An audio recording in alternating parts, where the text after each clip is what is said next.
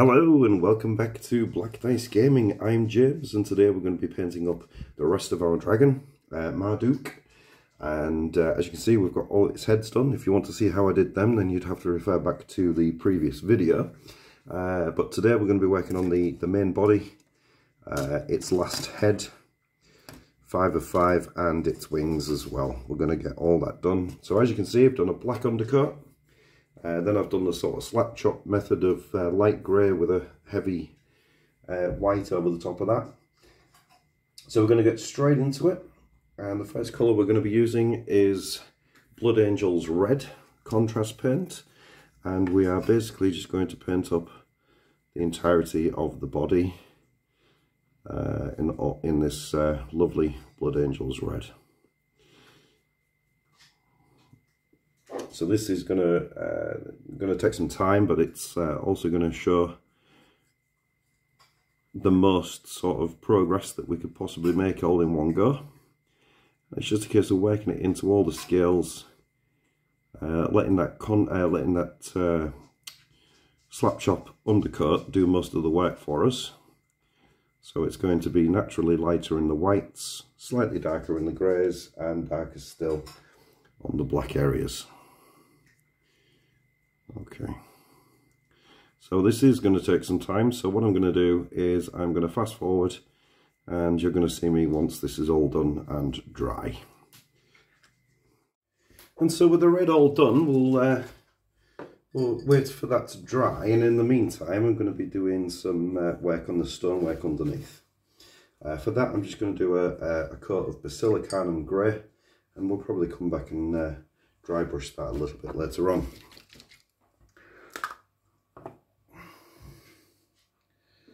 Just got a nice bit of grey on the base, and we're just going to give that a coat while the main body is drying. We might as well be accomplishing something. I'm just going to go over all the stonework, all the rubble on the bottom of the base. Okay, so I'm going to crack on and get that done. I'll be back in a few. Okay, so with the red and the Gravelord Grey just about dry, we're going to move on. We're going to do a dry brush now, and we're going to take Evil Sun Scarlet, and we are going to dry brush all the skin. So this is going to bring it up a little bit. So you can see this is a coat of Blood Angels Red. It is Blood Angels Red. Yeah, Blood Angels Red. And then what I've done here, I've just done a dry brush on the arm with this Evil Sun Scarlet. And you can see that it's picked up all the details. It's got given it a bit more life, a little bit more colour. And that's exactly what we're going to do now on the main body of the dragon. So we're just going to start building it all up. Quite a heavy dry brush. We want to make that red a little bit more red, a little bit more vivid. And I would suggest that we be particularly careful not to get it on the wing membranes if we can, because we don't want it there. And it's best to go with and against the grain, because we want to not just pick up the edges but also get a little bit of depth to the red. You can see that it's already making quite a lot of difference with quite little effort, and that's what it's all about, isn't it? Maximum rewards for least amount of effort. Or at least that's my motto. Okay, so this is going to take a little while. We're going to be building up the layers. This is the first of 2 dry brushes that I'm intending to do. And you don't need to concentrate so much underneath, because that's going to be naturally dark anyway, but you still want to get a hint of that colour on the underneath of the model. So I'm going to continue to go around with the rest of the model, and then I'll come back and we'll look at the next dry brush. So that first dry brush done, it's looking a little bit lighter now, but we're going to move it up another stage. And with this time we're going to be using Wild Rider Red.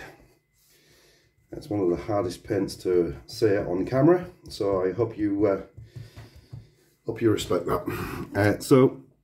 Actually, what I've done, I've painted the arm already, so as you can see, There's a nice light contrast. So we're not going too heavy with the Wild Rider, we're just brightening it all up. If we do go too heavy, then we run the risk of turning it slightly orange. But hopefully this isn't subtle enough that you can see it on camera. And we're just going to slowly work it in. Again, trying to miss the membranes, but we may have to go back and tidy up, because unfortunately dry brushing it is a little messy, which is why we're doing it before doing the wings. Okay, so we're just going to build it up a little bit at a time, catching all those edges, all those fine points, all the scales, because there's a lot of scales on this model. Like I said, not too heavy, because you don't want to turn it orange, because while dried red is borderline an orange colour. So making sure we get most of it off our brush before starting to pick out. That's brilliant. That's perfect. Okay, the horns I'm going to do black, so don't worry. Unless you're intending on doing them a much lighter colour, don't worry about getting the horns. That's something we can handle later on. Okay, so I'm going to carry on, do the rest of it, and I'll be back to show you the end result.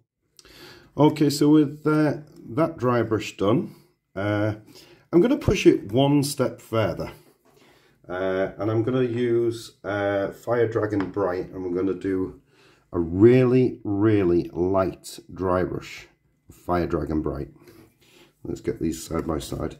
You can see I have basically just suggested the colour, okay? And that's all we're going to do. We're just going to focus on the top of the model, so all down its back, and practically take everything off the brush when we do this. Practically every bit of paint off the brush when we do this. So it's the tiniest suggestion of there being that really bright edge highlight. And like I said, we're just going to focus on the top of the model, down its spine, its face, down its tail,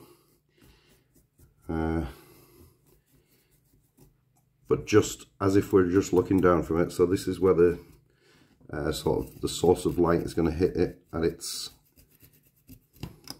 extreme points. Okay, so I'm just going to go around and finish that off. This is completely optional. I don't think it's going to make a lot of difference, but it just adds that little more depth to it, a little bit more spice to the overall model. I'll be back when I've done. Okay, so with those, with that dry brush done of the Fire Dragon Bright, I'm going to move on now. We're going to start doing the wings, and for that we're going to use Dark Oath Flesh. This is quite a dark browny wash. Dark browny contrast paint, and we're just going to get it into the wing membranes like so. Just let it get into all those little nooks and crannies along there, and let it just fall into all those recesses and creases along the actual wing.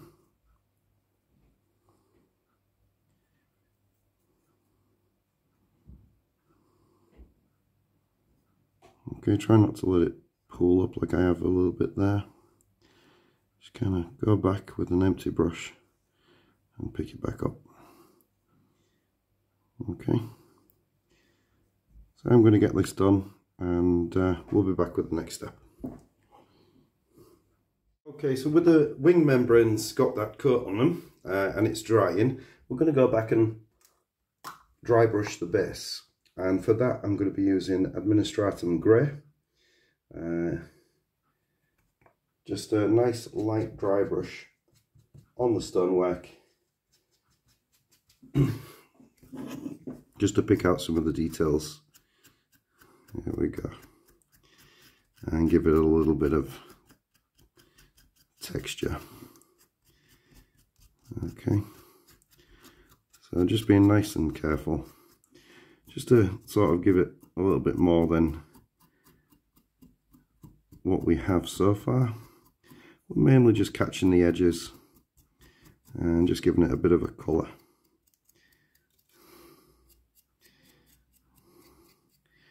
Probably got a little bit too much on my brush actually, but I've committed now. So obviously just be careful around the areas that you've already painted.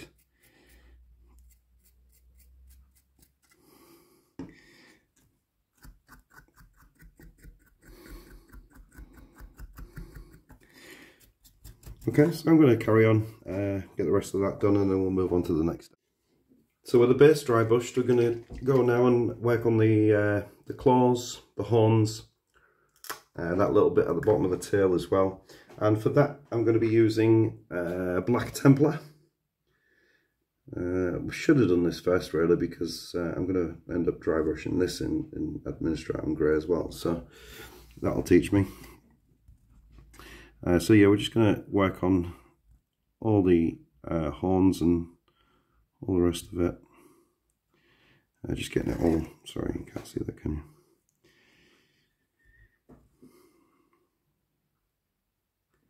Just working our way around. Horns on his head as well.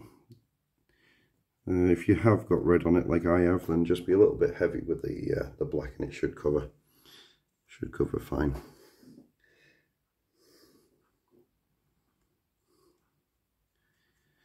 And then don't worry, because we'll come back and we'll dry brush it to get a bit more detail showing through. Okay, so yeah, we're doing the tail, the horns, the claws, the bits on the wings here, and the talons on the back.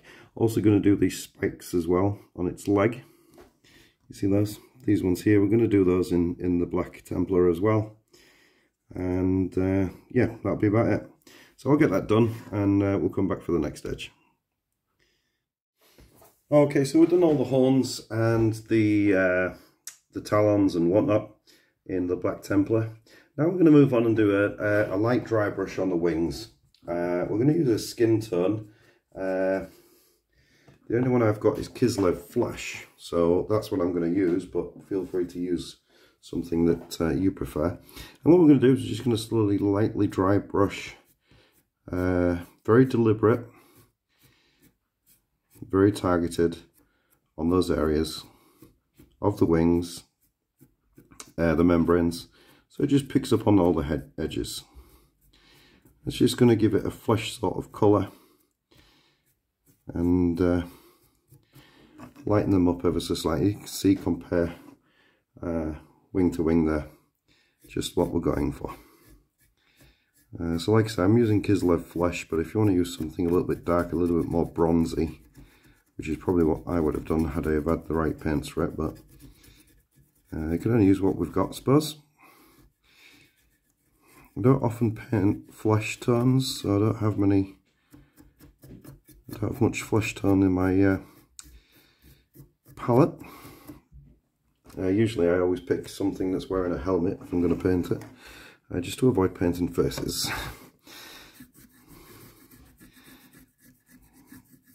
Okay, so we're just going to slowly move on, just catching those raised areas of the wings, just to give it a slightly lighter shade, like so. Okay, so move on to the other side, and I'll be back when she's done.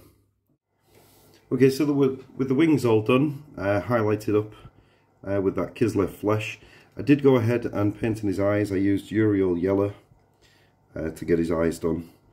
The next step is going to be a light dry brush on the black areas, and for that we're going to be using Admin Grey again. Sorry, I wasn't prepared. So we're going to be using Administratum Grey again, and it's just really to bring out some of those edge highlights on those horns on his head and the horn as the spike on its tail, just here. So yeah, just a light dry brush going against the grain, being very careful.